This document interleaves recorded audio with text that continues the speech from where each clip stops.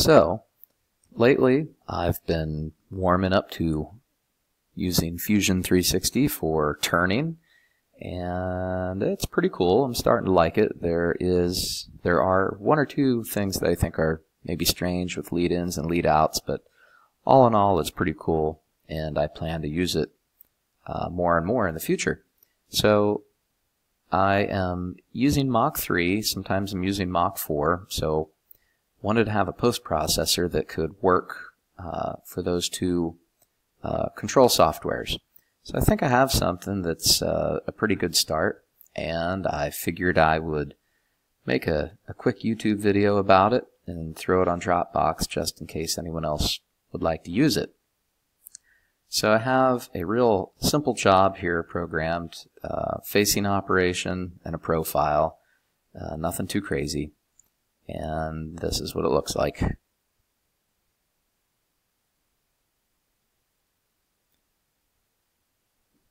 So that's really basic stuff, and I just wanted to use that to demonstrate the post processor that I'm working on right now. So let's post that out.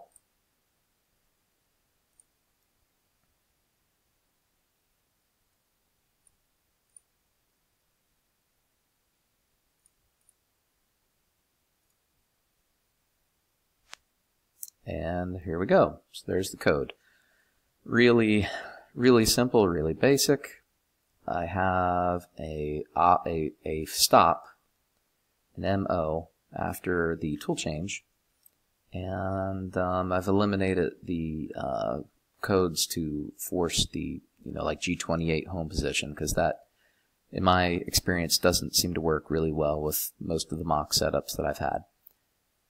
So once again, really basic code, but I want to open up the post processor and just touch on a few things that I think are relevant for Mach3 and Mach4 users. So, well, actually, even before I post it, let's go to the post processor screen. So this is a modified version of the generic FANUC post processor, and I'm going to assume that you're probably familiar with all the options and features and everything here in Fusion360 in the post processor window.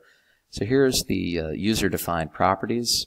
So there's a few things here that are important. Most of this is self-explanatory, but two of them that you want to look at. So first is the type. So this is talking about, is this FANUC type A or FANUC type B? The FANUC type A options, you can see them right here. This was some of the FANUC type B options, and as far as I can tell, Mach3 is trying to be FANUC type B, and Mach4, which I believe is better software, is trying to be FANUC type A. So depending on what software you're using as a control, you need to change a few things. For instance, well, this one right here, feed rate per revolution. So in Mach3, that command is G95. In Mach4, that command is G99. So, that's something that's kind of important. So, if you're in Mach3, you want to set this to FANUC type B. If you're in Mach4, you set that to FANUC type A. Another option here that I think is important, this is something that I added, it's the ability to reverse arcs, or basically to swap G02 or G2 for G3, vice versa. And the reason why that is important is, at least what I've found, most manual lathes that you convert to CNC, the tool post is sort of like in the front. But I think Mach3 was kind of developed with the idea like the tool post would always be in the back.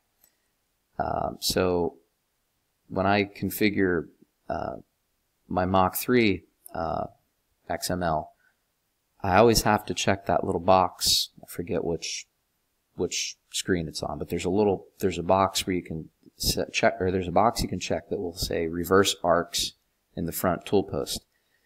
And what I've found is if you don't do that and you're using the like a standard manual lathe that's been converted where your tool's like in the front, what happens is when you go to use the wizards, the arcs are reversed. So you'll go to use a wizard to create some code, and you'll look at it on the backplot screen in Mach, and the arcs will all be crazy. So on all the configurations I've worked with, I always have to check that box, reverse arcs in the front tool post. Therefore, I feel that I need the ability to set that in the post processor, so I've added that. So if you're like me and you have that box checked, you can reverse arcs in the front tool post. If you don't need to do that, you just can set this to no. So once again, let's look at the posts. Run this code really quick. Okay, there's the code. Let's open up the post processor. And you'll see really quickly this is pretty much mostly a generic post processor for FANUC with just a few changes. So if you search for the word Franco, you'll see 11. That's in here 11 times. And just search through here, you'll see all the things that I've changed.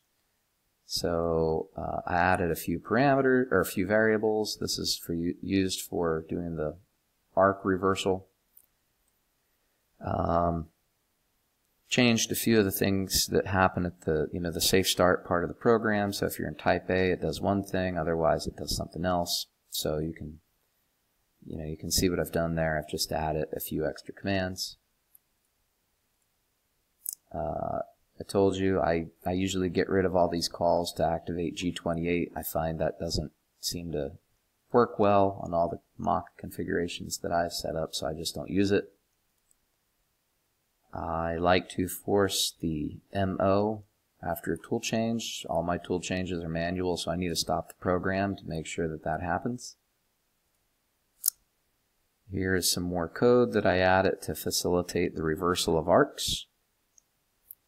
And I didn't comment it, but I also, normally this would say 2 or 3. I just swapped it out for the variables that I created. And then finally, I skipped all this code that writes to G28s when you home out the machine. It just, for me, it's more headaches than what it's worth, so I'm just not doing it right now.